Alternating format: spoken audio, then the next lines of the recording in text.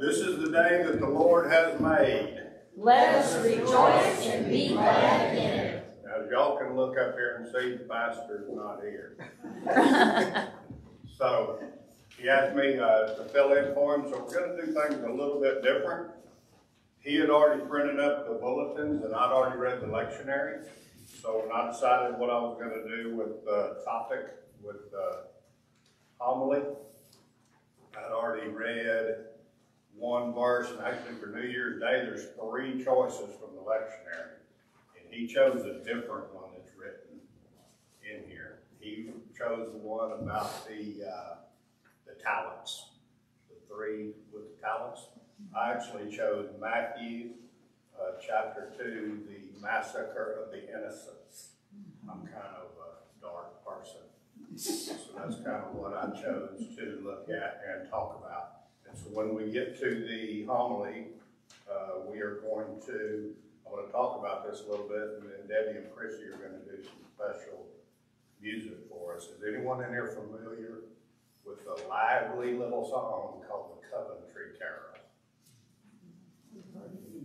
Okay, probably one of the most depressing Christmas carols there is, but it's not the most.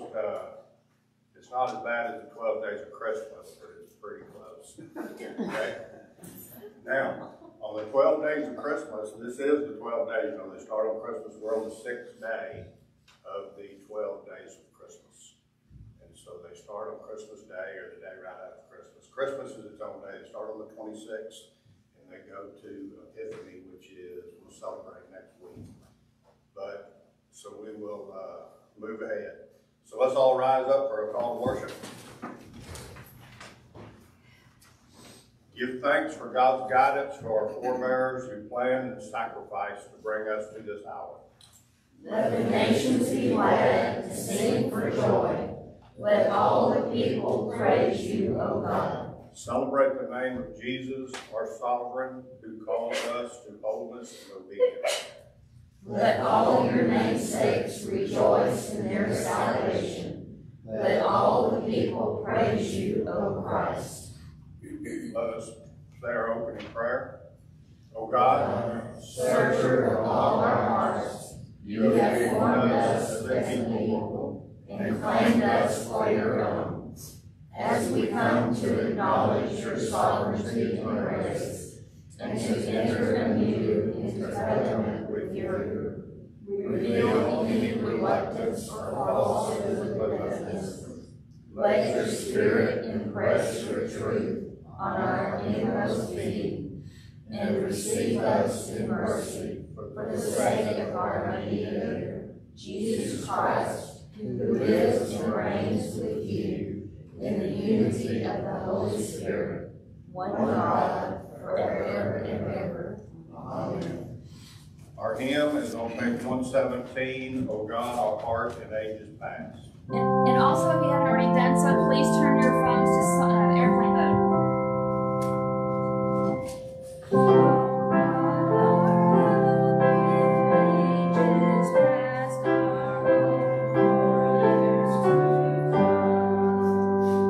Under the shadow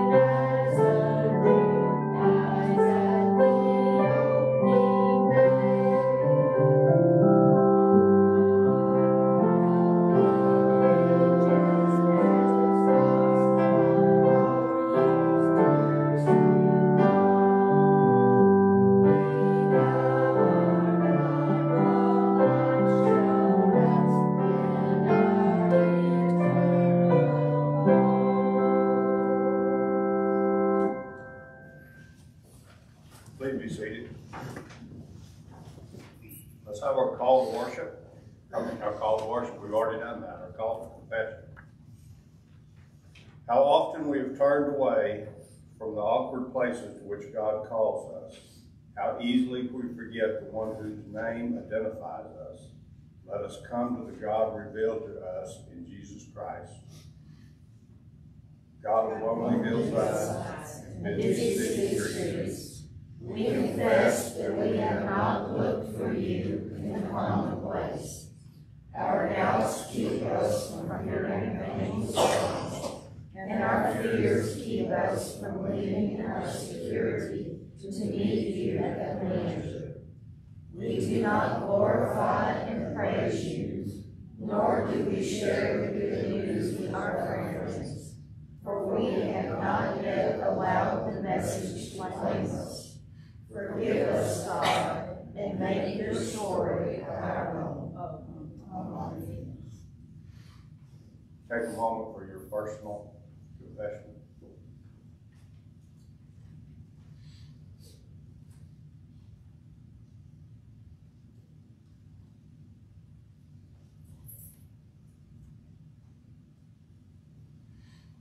God is at work in us even now, bringing good news to the world through us. Amen. So do we have any joys and concerns? I have some concerns. My family is pretty ill. My dad's in the hospital. Actually, he's in rehab now. With my stepmom, my sister, my brother-in-law, all have COVID, and they're really struggling. So you'll keep them in your prayers. Lord have mercy.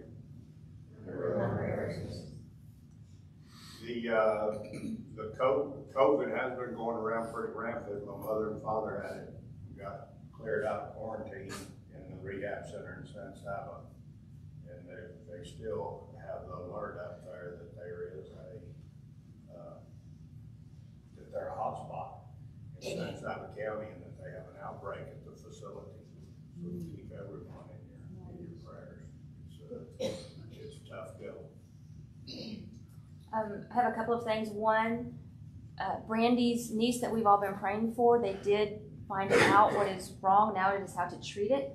But there's an artery or a blood vessel that is wrapped around her esophagus, and as she grows, it gets tighter. So they're trying to figure out which it is, because it's also coming from the heart. So it's very, very rare. They are taught about it in school, but they hardly ever see it. And then also, this one's on me. I made my first mistake of the year, so I think I'm done for the year. But on the newsletter, I forgot to change. It still says December newsletter. It is the January one. Everything else is correct in there. But so I'm done for the year on mistakes. Yeah, well, maybe that'll be the worst thing. Lord have mercy. We're going to have a good portion of the Milliken family here this week. Amen. All the way from Midland. Big John from Midland. And from the top of the world, Hattie lives closer to the North Pole than to Yeah, we're glad everyone's here. On the upside, I called Vicki the other day, and I didn't know they were gone, and she answered the phone. Well, I just got off the plane in Denver. I'm improving, and I was real proud to know that she thought she was improving enough to make the trip, and they were on the way to Buffalo, Wyoming with their right. So she's doing better. Good deal. Safe travel. Lord have mercy. Hear our prayers. We're glad to see that Gail came out from Lampasas to spend a little time with us also. Well, thank you. I'm glad to be here. Anyway, I heard that Charlene Revis fell and broke her arm. Oh. And so the last I heard, she was in Temple. But that's all I know. Lord have mercy. Hear our prayers. And we have a birthday, Charlene. Happy birthday to you.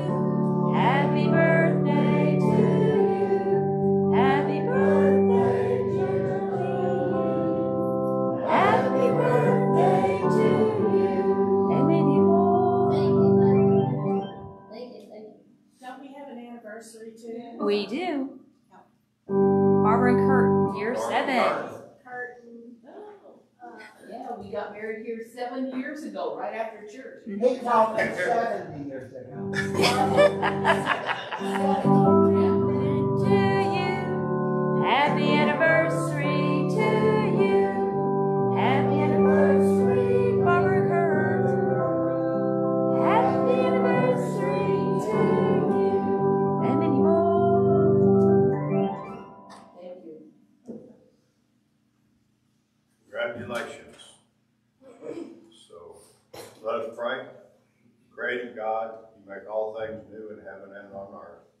We come to you in a new year with new desires and old fears, new decisions and old controversies, new dreams and old weaknesses. Because you are a God of hope, we know that you create all the possibilities of the future because you are a God of love.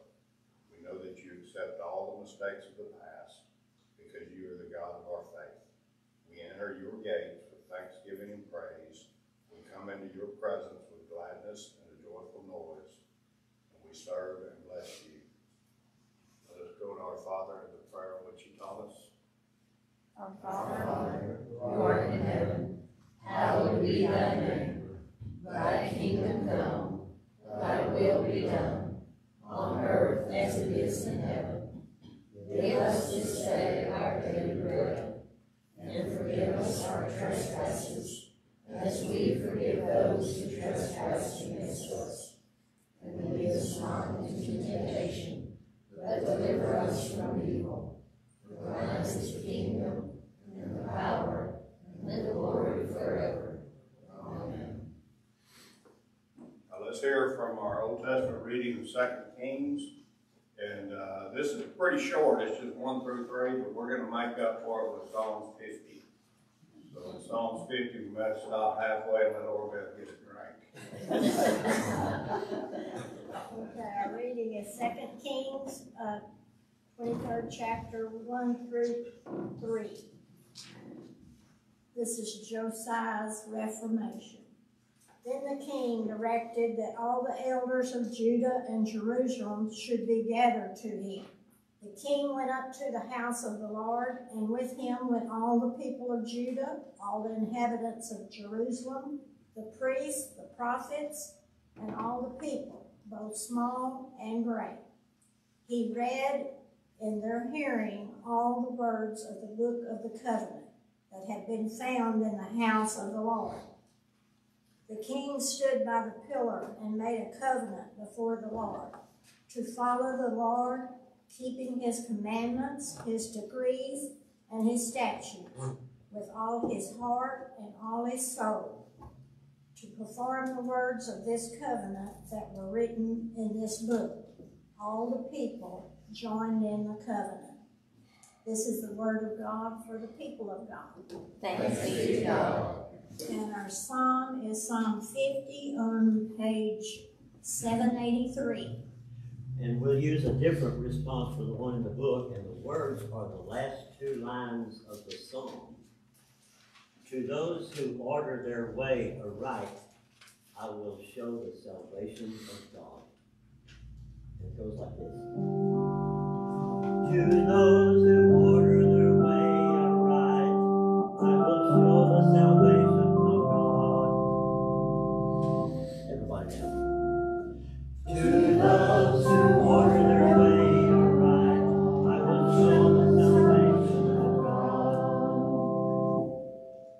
The mighty one, God the Lord, speaks and summons the earth from the rising of the sun to its setting. Out of Zion, the perfection of beauty, God shines forth. Our God comes and does not keep silent, before whom is a devouring fire, round about whom is a mighty storm. God calls to the heavens above, and to the earth, that the people may be judged.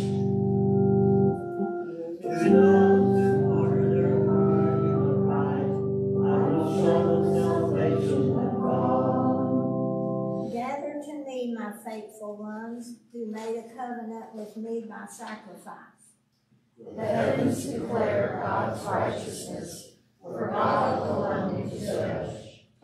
Hear, O my people, and I will speak. O Israel, I will testify against you. I am God, your God. I do not reprove you for your sacrifices. Your burnt offerings are continually before me.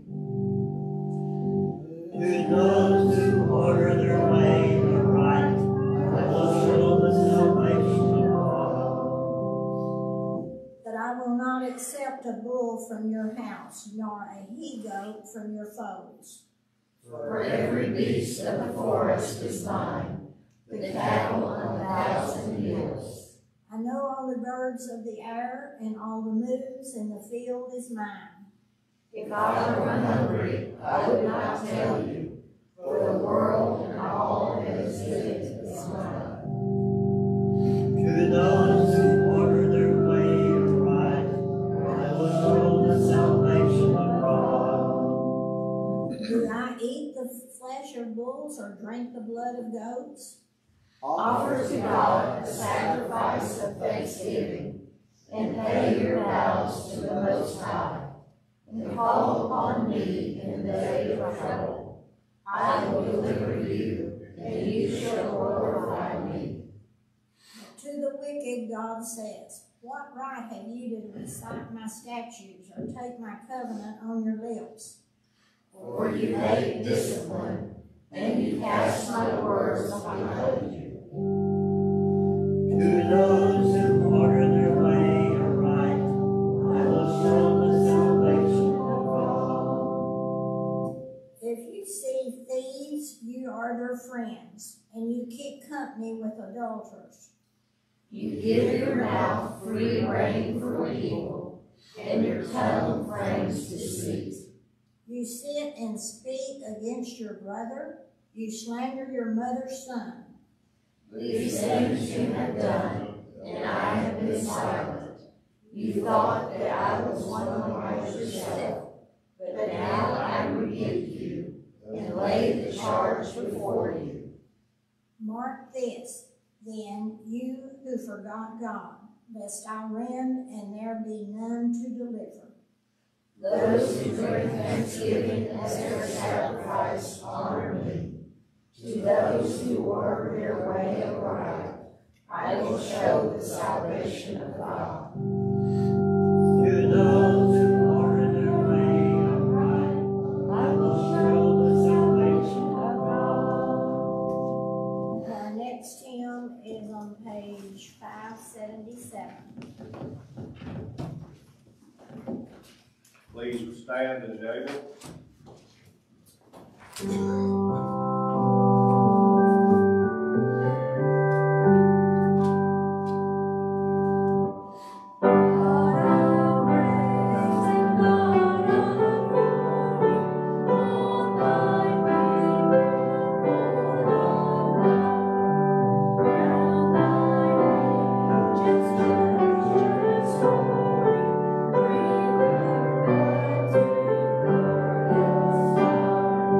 Thank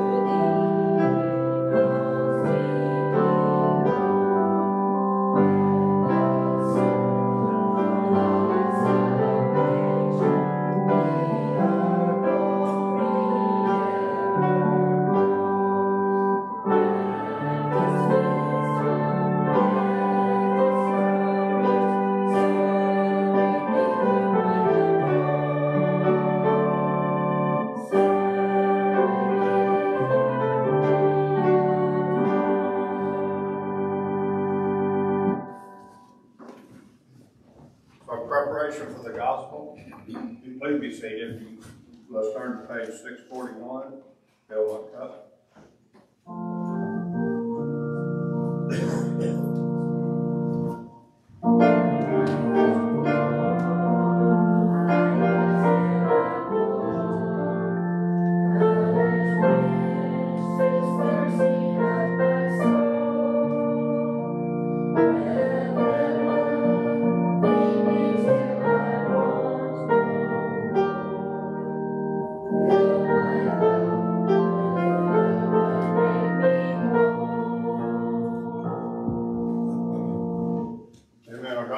Out of Matthew.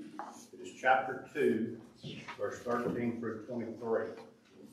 Now after they had left, an angel of the Lord appeared to Joseph in a dream and said, "Get up, take the child and his mother and flee to Egypt, and remain there until I tell you, for Herod is about to search for the child to destroy him." Then Joseph got up, took the child and his mother by night, and went to Egypt, and remained there until the death of Herod. This was to fulfill what had been spoken by the Lord through the prophet. "Out of Egypt I have called my son." When Herod saw that he had been tricked by the wise men, he was infuriated, and he sent and killed all the children in and around Bethlehem who were 2 years old or under, according to the time that he had learned from the wise men. Then was fulfilled what he had spoken through the prophet Jeremiah. A voice was heard in Ramah, wailing and loud lamentation, Rachel weeping for her children. She refused to be consoled because they are no more. When Herod died, an angel of the Lord appeared in a dream to Joseph in Egypt and said, "Get up, take the child and his mother and go to the land of Israel, for those who were seeking the child's life are dead." Then Joseph got up, took the child and his mother, and went to the land of Israel. When he heard that Archelaus was ruling over Judea in place of his father Herod, he was afraid to go there, and after being warned in a dream, he went away to the district of Galilee. There he made his home in a town called Nazareth, so what had been spoken through the prophets might be fulfilled. He will be called a Nazarene. Now,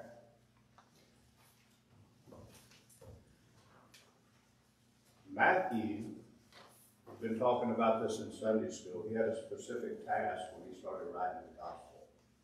He is writing it to the Jewish Christians. He's writing to the Jewish people. He wants them to make sure that they know that Jesus is the Messiah.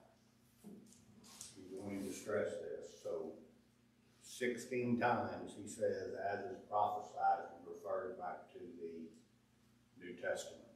the Old Testament. And that is 3 times more than in all the other Gospels combined. He really makes a point, and he really stresses it right here at the beginning here of the birth story. Now, his birth story is a genealogy, and then the wise men come. When we want a good birth story and a great story, we go to Luke. We read Luke. He is actually, Matthew's pretty short in his birth story. Jesus, they say his genealogy, he ties him back to David and the way he's supposed to be as prophesied. And then the wise men, baby's born, wise men come. Okay? Now, in our liturgy, this is a little bit different too. Next week is Epiphany. Epiphany is when the wise men come. So next week, we're going to actually go back and read chapter 2, verses 1 through 12. So the liturgy kind of jumps around because here we're talking about the wise men have already been there and have visited. Now, they're in Bethlehem and they're in a house. When we're going to see that next week. So they're still in Bethlehem, and there's a period of time for the wise men. A lot of people talk about a couple of years. They could have been there, so they went for the census. They left their home and went to Bethlehem. Well, they're staying there for a while. There's a lot of things that have to be done. Now, this story comes out of Matthew. This is the only place that this is documented. Is this gospel is in this gospel. And this is known as the Massacre of the Innocents.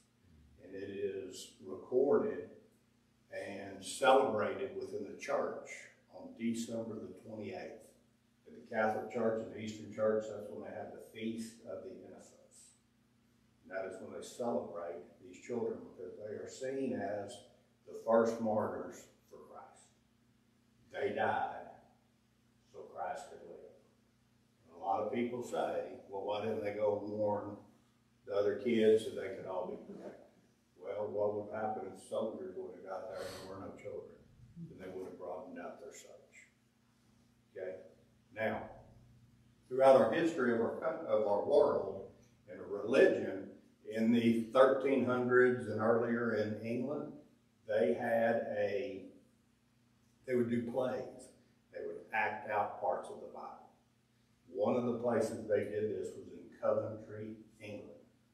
They started this about 1392 from what I read, and then it got pushed down, and they stopped doing this in about 1584, somewhere along in that range in time. What's important is they were doing this, and the way they would do, they would act out parts of the Bible. They would act out Adam and Eve getting thrown out of the garden, and the community would get together and act out these plays, and what they would do is the parts that they didn't like or that showed fear, they would actually mock those parts of the Bible. And that mocking of the Bible is what caused it to be suppressed, and they weren't able to do this. But some of these plays still live on. The most common one that you've all probably heard of is anyone heard of a Passion play? They do the crucifixion. I think they still do the big one up that they do every year in Glenrose that they used to do out there. But anyway, there's several in the country that they go around and do a big Passion play. And that came from this history. And they call them mystery plays. So the play for this, I want y'all to think we're going to have singers come up and sing this song, the Coventry Carol. And it's a beautiful song, kind of sad, but very pretty. But I want you to think what they would do is they would have 3 women come out and sing this song, and they would bring their children out. Because this song is for the children. And there are several different variations of this song being sung. So we're going to have this, our special music right now. This is the Coventry Carol. It's a little bit older than the hymns we sang today from the 1700s. It's a good song. Lulay, a little tiny child, bye-bye, Lulay, Lulay. Lulay, a little tiny child, bye-bye, Lulay, Lulay.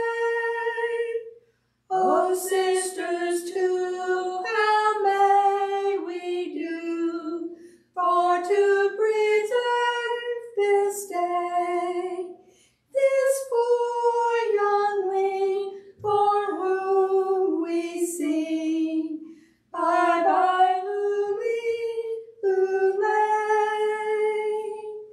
Herod the king in his raging set forth upon this day, by his decree no life spared thee, all children young to slay. Then woe is me, poor child, for thee, and ever mourn and say, for thy parting neither say nor sing, farewell, Lulay, Lulay. Thank y'all. That was very good. Now, back to our gospel lesson. An angel left, and after they left, an angel appeared to Joseph. Now they are the wise men, so they have left. An angel appeared to Joseph in a dream and said, get up, take the child and his mother and flee to Egypt. And it says that they left by night. So, how many of y'all laying sleeping leisurely in a dream said, somebody wants to kill your family, you need to get up and leave. And so you get up and tell your spouse, because this is Joseph, so he tells Mary, I just had a dream, we need to get back on the donkey and head out, we're going to Egypt. Mary probably said, going back to sleep. Not too spicy of a meal here, so we're going to, we don't want to do this. But what they do is they follow God. They get up, follow the advice, they get up and leave in the night. Now, a lot of commentary that I read said this was the importance when the wise men came. Everybody talked about how impractical the gifts were. Y'all remember what they were? Gold, frankincense, and myrrh. So if you had to get up in the middle of the night back in these days, and you're going to be going, it's about 150 miles to Egypt, and we're not thinking that doesn't sound all that far, does it? Well, if you're taking a donkey living out in the middle of the night, you might think it's a little bit more of a voyage. So they needed funds to be able to make this trip. What they had was, they had some gold, they had some frankincense, and they had some myrrh. Those were very valuable things. And then they went to Egypt. They got up. We don't know anything much about their trip. But you know, it had to be a pretty difficult journey. Back in those days, traveling the roads, there was robbers, there was thieves out on the road. It's probably dangerous. We don't know how many people went. Did they have some extended family that went with them? Or was it just the three? We don't know. We don't get that information from Matthew's version, because what Matthew's point is in telling this is that they go to Egypt. And that is to fulfill the prophecy that out of Egypt I've called my son, and that's in Hosea, the prophet Hosea, is talking about whenever the Hebrews were called out of Egypt, when they were led out by Moses. This is when he's talking about. They were called out of Egypt. Okay? Now, when they realized they had been tricked, now in the later part of this, when he says that they're going to kill the children, when Herod saw that they'd been tricked by the wise men, he's infuriated and sent and killed all the children in and of Bethlehem who were 2 years old and under. This is a pretty interesting topic. Bethlehem, there's been a lot of debate over how many kids were killed. Originally, from the books in the mid 5th century and things, some churches like the Coptic Church would say that there was 144,000 children. But then other churches say that's way too many. And some other, because Bethlehem, there's a song that documents this. Bethlehem is not a big town. When we sing the Christmas carol, it's little town of Bethlehem. Right? So in a little town, you're not going to expect to have 144,000 children under 2 years of age. That would be a big town. Okay? So then some say at 64,000. And then some people say at 14,000. That's still pretty good many. Well, in 1906, in the Catholic Encyclopedia, they said that the size of, because Bethlehem's about 25,000 people right now. They said at that day and time, it's probably 700 to 1,000 people, possibly that in the area. So they said possibly 6 on the low side to 20 on the high side, children that would have been massacred. And so, and when you look up, if you have a chance, go look up on the internet, Google the Coventry Carol, and there's a rendition of it, not near as good as what we heard this morning, by a lady y'all may have heard of named Joan Baez. What's interesting with Joan Baez is that they show the art through the history of that people painted the pictures of the mothers protecting their children in the circumstances, and it shows those pictures as she's singing that Coventry Carol, so it's pretty interesting. But our next prophecy that we're fulfilling here is from prophet Jeremiah. Then was fulfilled and was been spoken through the prophet Jeremiah. A voice was heard in Ramah, wailing and loud lamentation. Rachel weeping for her children. She refused to be consoled because they were no more. Now, Jeremiah said this during the exile.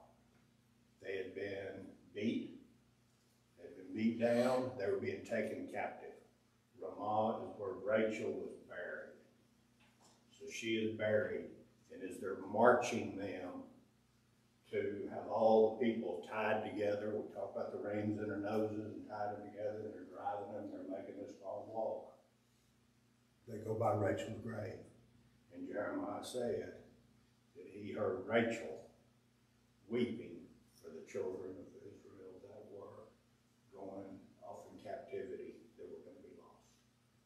So that's what he's referring to. So here she is, what Matthew is saying, when the children got massacred for Christ, that Rachel wept again for the children of Israel. Now, this is a pretty depressing little topic we're talking about, isn't it? Pretty sad. But how often does this go on? Right now, anybody watching football games yesterday? How many commercials did you see where they're talking about the immigrants in this world coming, traveling? They're running for, fear for their lives, trying to protect their families. It's not just happening now. Several years ago, we talked about a lot in Sunday school, Syria. They were having a civil war. These refugees were crossing the country's borders, trying to find safety for their family and for their children. This has been going on since the beginning of time, and it's still going on to this day. Innocents are being slaughtered for greed of people in power. It's happening today. It's going to be happening tomorrow. And that's a terrible tragedy that goes on. But the point here is, in this story, what have we been taught through Christ's teachings of how are we supposed to conduct ourselves? When we see people, Pastor Celia always told us when she was here, at the end of every service, she would say, love everyone you meet. Help them out, because you don't know who you are meeting and who you're greeting. Is there danger in this? Should we have fear? Yes. People take advantage of people that help folks. We're taught continuously through the teachings of Jesus Christ that we are supposed to show compassion and help people. Mary and Joseph started out on this trip. They probably needed a little compassion along the way. We don't know how they stayed, but it took a couple, 3 days to travel that 150 miles on a donkey with a little baby with me. So they probably needed some compassion along the way. And this is happening daily, and it's happening in our communities. So what we need to do with this is to love everyone we meet. Now, the last thing is it says he is going to be called a Nazarene. He's going to be called a Nazarene. Nazareth was kind of a do-nothing town. Later on, we hear nothing good has ever come out of Nazareth. But Nazareth was an important community because of its location. It was on the main travel roads to the oceans. A lot of travel went through Nazareth. It wasn't a big town, but a lot of travel, a lot of things went through. So life in Nazareth, you'd be exposed to a lot of stuff. Now, what's strange about this is the very last sentence. It says, so that spoken through the prophet might be fulfilled, he will be called a Nazarene. That's nowhere in the Old Testament teachings. Nazareth is never mentioned in the Old Testament. Now, what they do talk about is a Nazarite. A Nazarite is someone like Samson that took a vow, didn't cut their hair, and lived a certain lifestyle. That was a Nazarite. This is a totally different thing. A Nazarene is a person that came from Nazareth. Now, where this prophecy came from, they do not know. It's not documented in the Old Testament, but we also know even from the Coventry Carol that we just sang today, that got pushed aside, a lot of the stuff got destroyed, so they have some songs from it, and they have some information, but they don't actually have a good version of the entire play. And so could this be some teaching, a prophet that said something that did not get documented in the Bibles? I don't know. We don't know. But they cannot find anywhere where that prophecy comes out. That Jesus, from the end of this gospel, he went and he became a Nazarene. So, what we learn out of this lesson, even though it is depressing, is love who you meet. You don't know who's traveling. You don't know who needs your aid. This goes back to we've done several times at Christmas. What is the story that Grandpa Jones talks about? Santa Claus is bad guy. Christmas guest. About being home. What's that? The Christmas guest. The Christmas guest. What he did was he was asking for Jesus to come see him and pray. The little kid showed up, needed some help. He helped him. 3 people come by, and that night he's praying, Jesus, why didn't you come see me?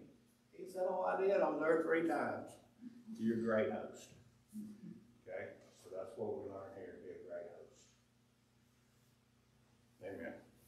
Amen. Now, we're going to do something a little bit different here. This is also a Coventry Sunday, as you got from 2 Kings. And so for our, we're going to do Wesley's Coventry prayer instead of the Apostles' Creed today. So would y'all please stand and turn to page 609? 607, yep, Coventry prayer and the Wesleyan tradition.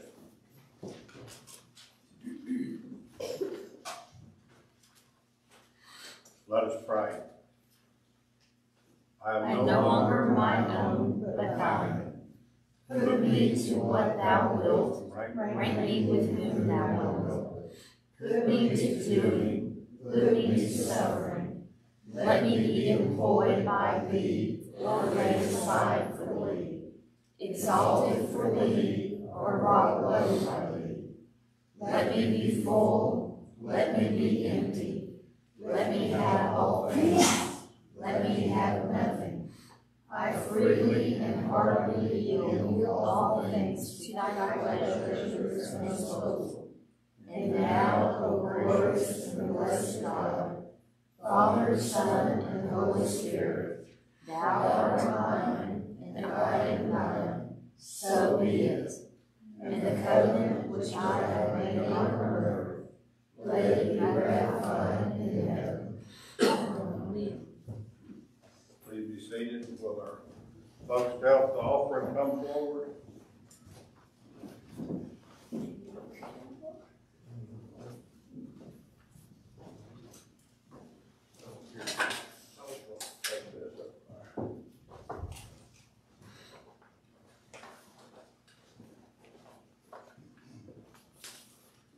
Let us pray. Dear God, everything we have comes from you. As we return our gifts to you to help with our church lead in your work, let us use our gifts wisely that you share with us. In Jesus' name we pray. Amen.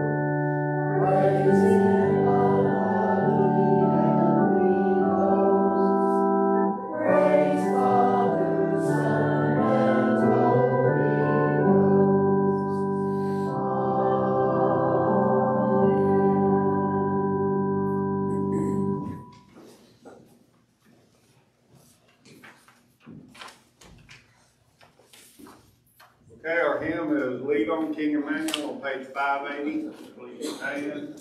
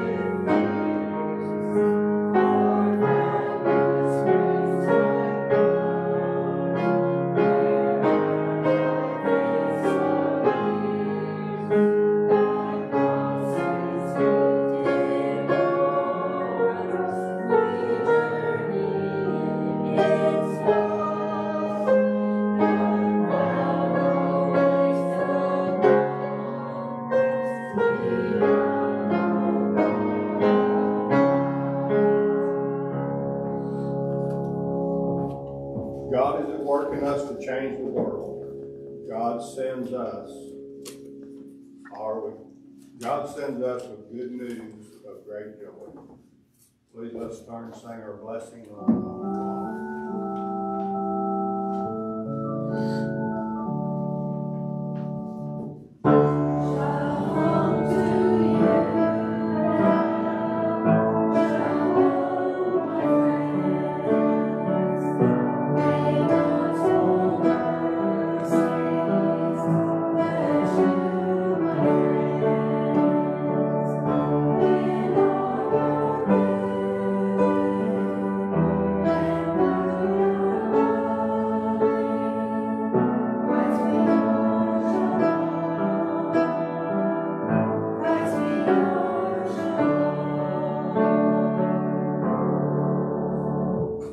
Go out, love everybody